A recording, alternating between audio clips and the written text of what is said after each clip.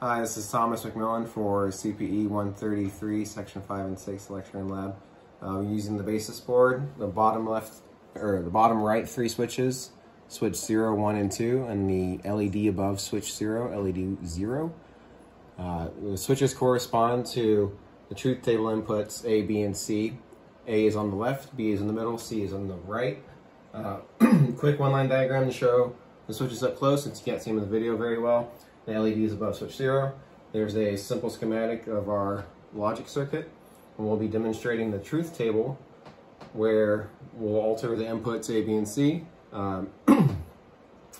0 being switch down or off, 1 being switch up or on, and then for the output Q, 0 is LED off and 1 is LED on. So as you can see, starting in the 0, 0, 0, A, B, and C, we have our LEDs on with a condition of 1. If we start with taking C to 1, the LED is still lit. Taking C back to 0, taking B to 1. Oops. The LED is not lit anymore. This demonstrates line 3. Taking B back to 0. Now we're taking B and C to 1. The LED is still lit for the truth of 1.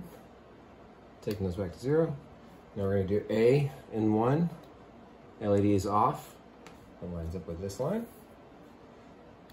A back to 0. We're going to do A and C in 1. We have LED off with 0. A and B in 1. Again, LED is off for 0. And then all 3 switches in 1 and the LED is on. It demonstrates that the logic circuit works as designed. Thank you.